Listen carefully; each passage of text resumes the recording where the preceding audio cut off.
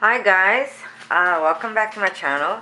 Today I want to show you how I make my delicious crust for my raw pizza. This is one of the crust I make, and it's going to be a cauliflower crust. And I'm going to show you how easy it is, and I also use some of the ingredients such as the pulp of my almonds after I make some almond milk. So I'm also going to use some of that so I don't waste the almond pulp, and it adds such great flavor and texture to the crust itself. So we're going to use about a medium-sized cauliflower, and we're going to use about maybe 3 garlic cloves that I'm going to throw into the food processor. And of course, what's my favorite ingredient? Cilantro. So I am going to take a small handful and I'm going to break this up, and this is going to get pulsed in with my cauliflower. So I'm going to put some cilantro, and we're going to take these ingredients and we're going to add it to my food processor. Okay, here's my food processor. I'm just going to plug this in.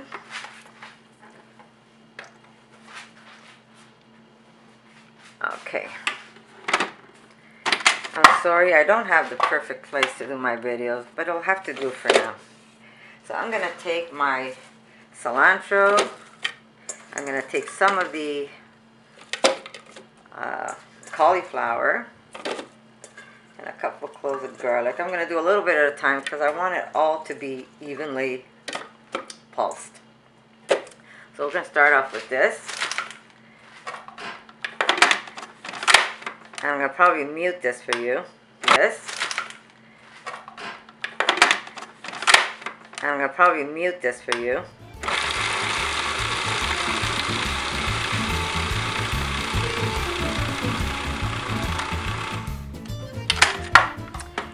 And it looks like it's got a nice, fine, grainy. I could even pulse it a little more.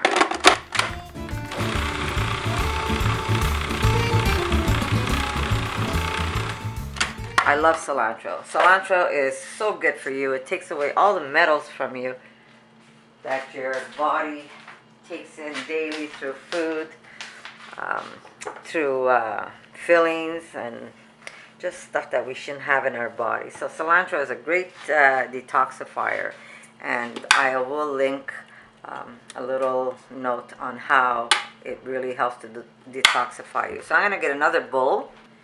And I'm going to put this in for now. And I'm going to do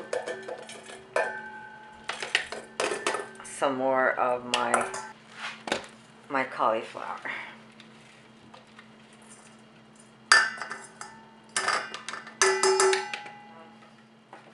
It's so good. I don't know if you've ever tried a raw pizza, but it really is good. And if you have a dehydrator, when you pull it out of the dehydrator, it's nice and warm, so you really don't, you don't miss that warm or hot pizza.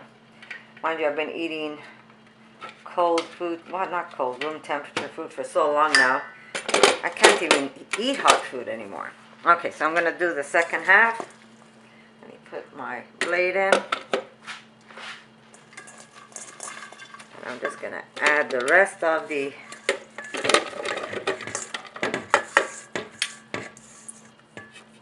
cauliflower and cilantro right into the food processor, but I'm also going to add some onion. So like I said, I'm not sure if you've ever had raw pizza, but it really is so good for you. And it's nice to try something new once in a while. I do make cooked pizza. My husband does not eat raw. Well, he eats some of my raw dishes. It's not that he doesn't like it, but he prefers his hot meals. So I'm going to put a little bit of onion.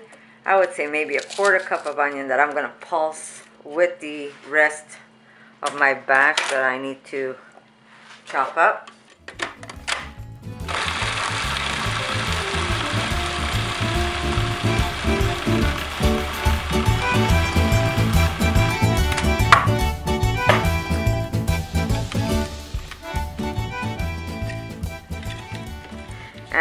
You know what? Raw food is really beneficial. I'll tell you one thing. I've been doing this now for a long time. I'd say it's over 7 years. And when I do eat some cooked food, my stomach is not happy. It tells me, what did you put in my belly?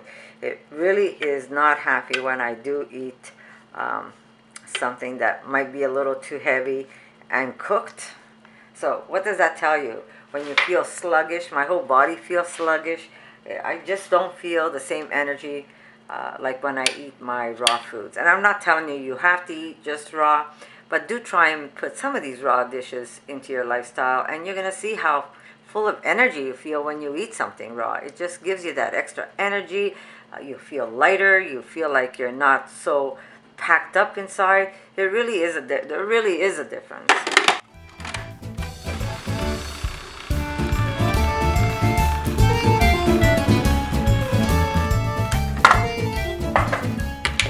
Here we go. Like I said, you could put this in a Vitamix, but it will be a lot creamier. It won't be as fluffy. This is going to be a fluffier texture when you make this pizza crust, because the cauliflower hasn't been pureed.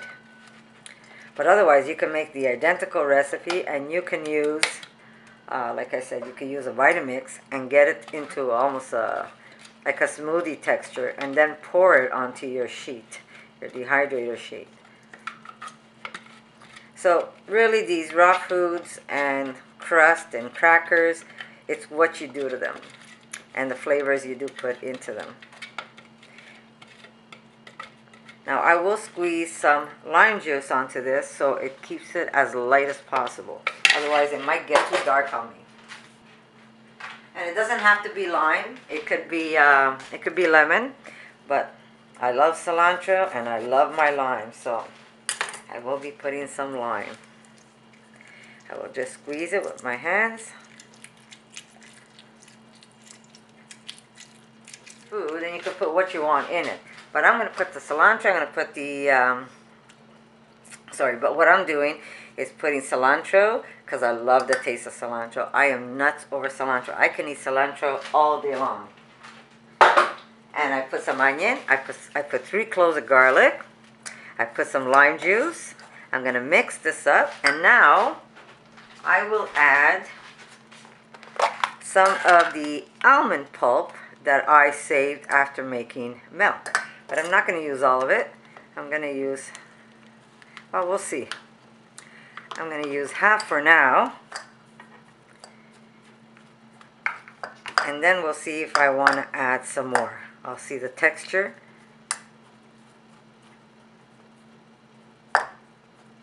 This is going to be a nice little margarita. It's almost like a little Mexican pizza.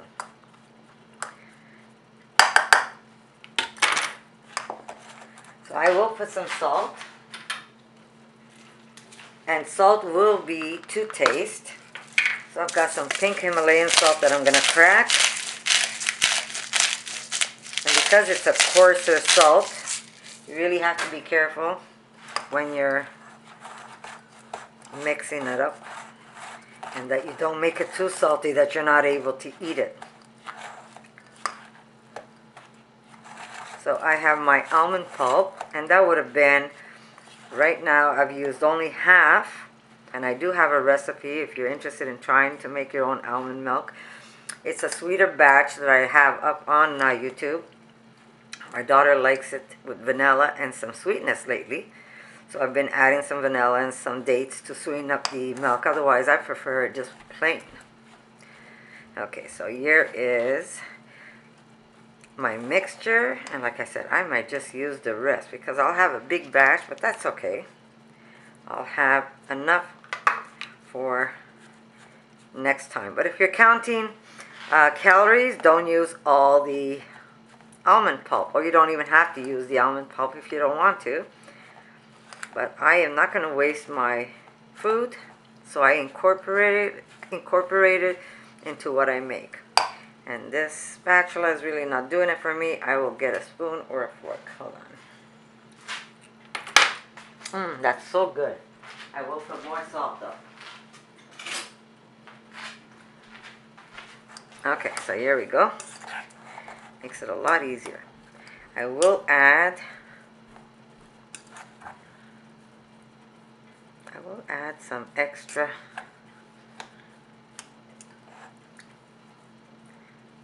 salt. So good. But do play it by ear and get creative. You know, if you change up the recipe, let me know. Write it in the comments.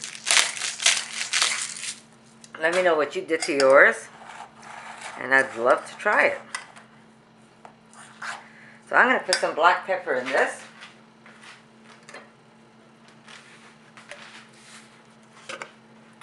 And I'm going to put a couple of pinches of black pepper.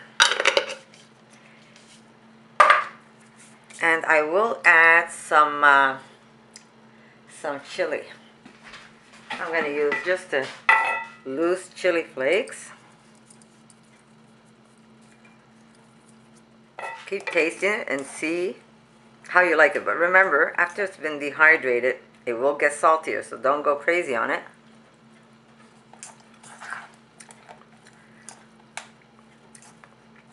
This is really good.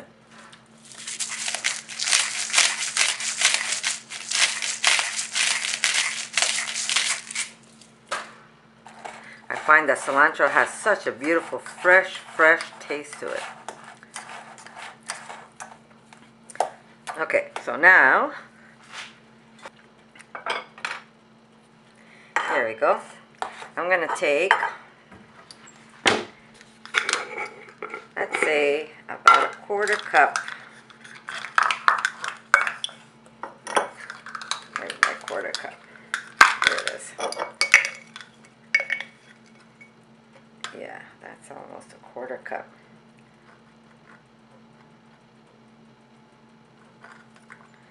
There we go, of ground flax seeds.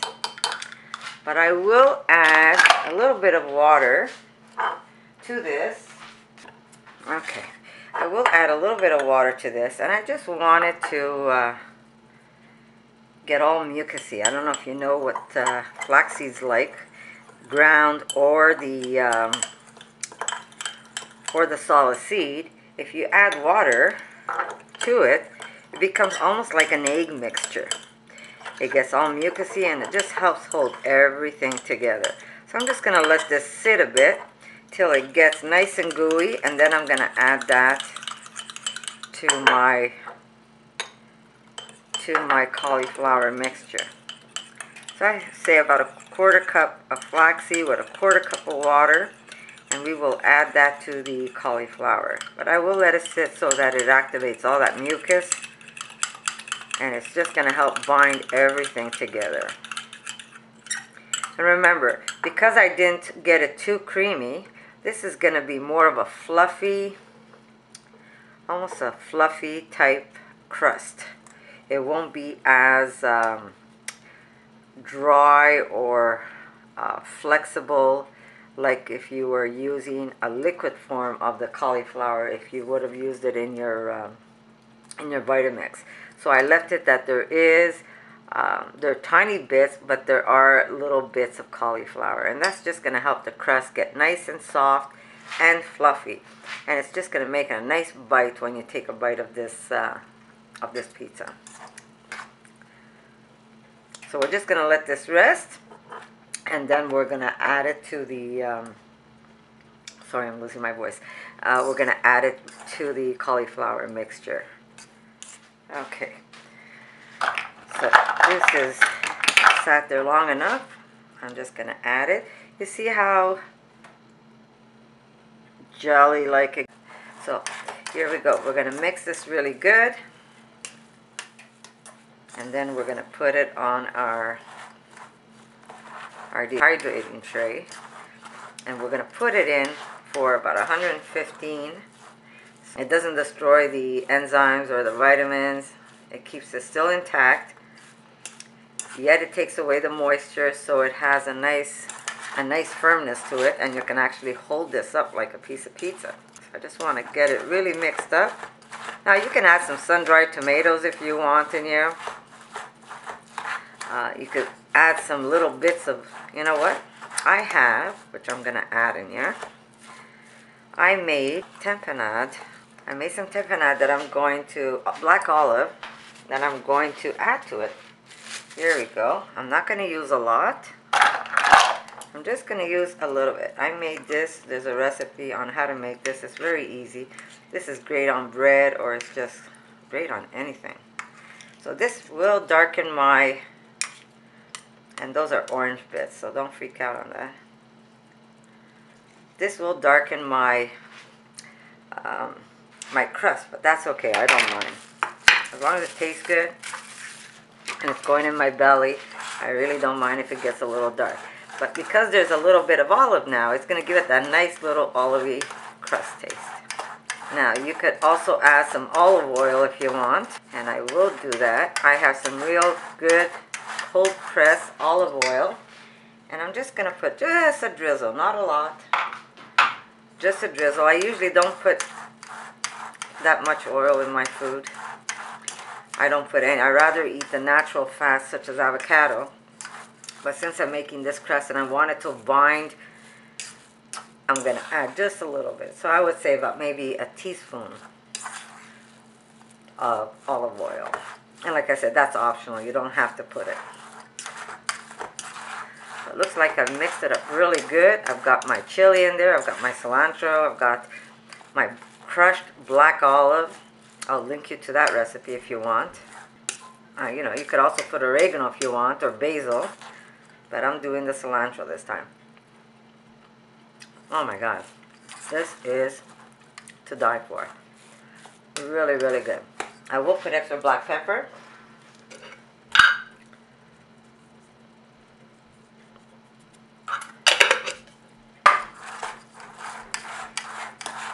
There we go. And now I'm going to put this on the dehydrator. Sorry, on the dehydrator sheet. So I will make 2 crusts out of this. Okay, I'll move this back here. There we go. And I'm going to take half of this.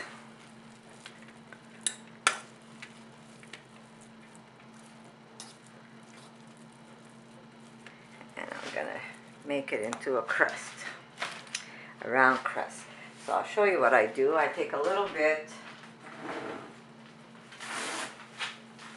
of cellophane, and I'm just going to slowly, so you don't even dirty your hands, you just form it into a circle.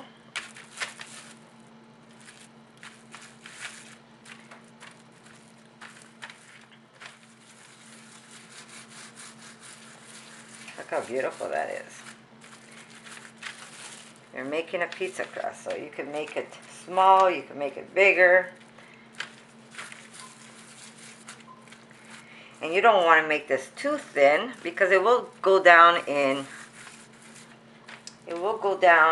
height. But you don't want it too thin that you're not able to hold it. What you could also do is cut your wedges ahead of time if you want. But I'll just cut it later on once it's on my cutting board. And that's how easy. You could use a rolling pin. But it really is easy. And it's just a matter of waiting. So you want to make these ahead of time. If you want pizza, you're going to make it ahead of time.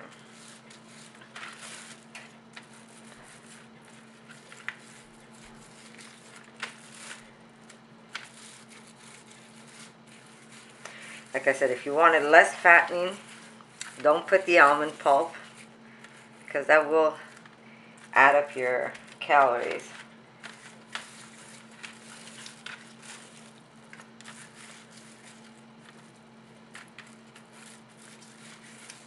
And there it is. So I think this is a perfect size. You don't want it too. I'll probably share this with my daughter. I mean, I could eat the whole thing, but I'd rather have a nice large salad next to it. So I will share this with my daughter.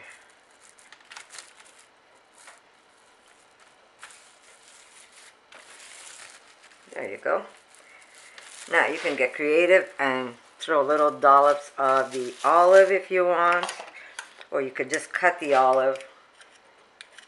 See, just put little dollops of olive here and there, or you could just get an olive right at it. Those won't be raw, unfortunately, but it's not that we have it that often that I'm going to worry about it. Or you could get the olive and just cut it up and slice it right onto your pizza. And when I tell you this is good, this is really, really good. And if you don't want to make pizza, you could also use this as a bread when you're eating a salad. And you could also slice some garlic on top and make it like a garlic bread, almost like a naan bread. So there we go. And that's going to be my pizza crust. So I'm going to have two of these made. And I'm going to go put them in the dehydrator. So you see, it's not sure if you can catch it, how the thickness is. It's not overly thin. And it's going to be delicious. So I'll be right back. Okay. So this one here, I'm not going to turn it into a pizza dough. I am going to make myself sandwich bread. I could either put a burger in it, or I can slice some veggies. Okay, there we go. There we go, put this on top. I'm not going to make it round because I want to cut it.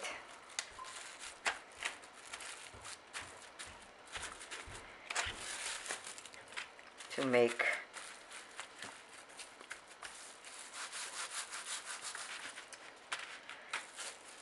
sandwich bread with this.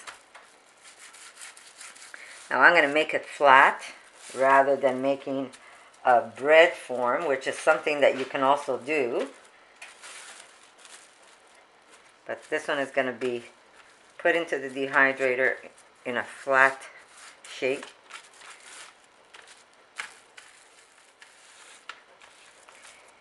And this will be for when I make a tomato sandwich, or if I'm making my tuna, which I'll show you how I make my vegan tuna.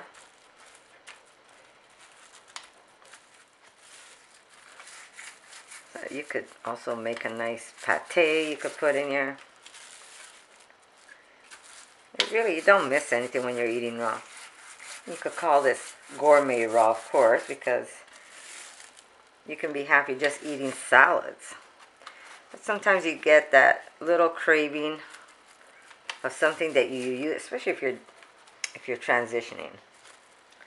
Geez, I just realized I cut myself off. I was going to say, if you haven't been vegan long enough and you get these cravings, well, food like this will help you transition easier. My meals consist of throwing vegetables and salads in a bowl, and I sit there and I enjoy it. But once in a while, like the other day, my husband had homemade pizza, and the smell of that pizza was killing me. I just needed to have some. So I said I was going to make myself some crust, and I did.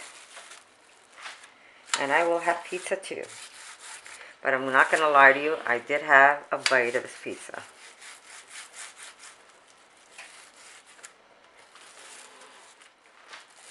Here my cats are hissing at each other. Okay, so you want this to be thinner than the... okay, be nice to each other. Moufette.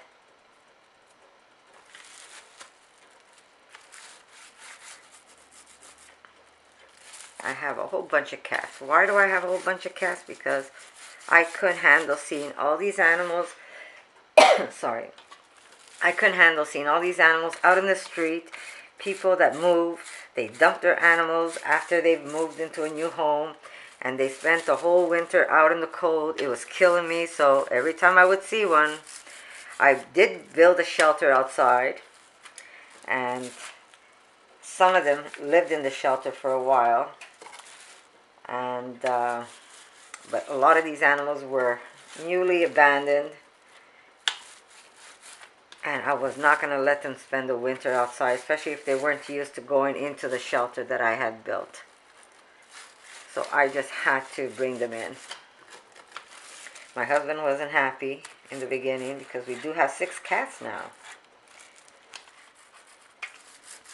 Okay, so here we go. I made it as nice and as thin as I can make it. It's about the same height as the pizza crust, just a little thinner.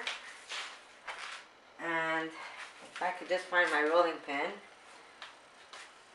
Right, there we go. I'll show you. You could also put the plastic on top and just gently roll it down. And you'll get even slices when you cut them. So it's just a matter of getting creative, and you can make some great raw dishes that will help you transition either to the raws, or if you're just curious and you want to try some raw dishes. So there we go. I will now cut this one, and I'll show you what I do. I don't really cut it, but I will make some markings. So I want this to be about that size, and even Steven, this will be that size. So my sandwich slices would be there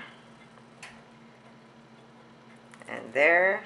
So I'll have some small ones and some big ones, but it's all good. This one, I'll probably cut this one right in half.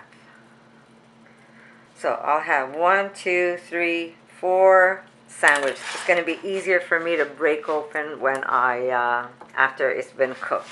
So this is going to go into the dehydrator, and so it really is easy. And if you give these recipes a try, let me know, leave a comment, and I would love to hear from you. So if you like this video, give me a thumbs up, and I'll see you in the next one. Thank you.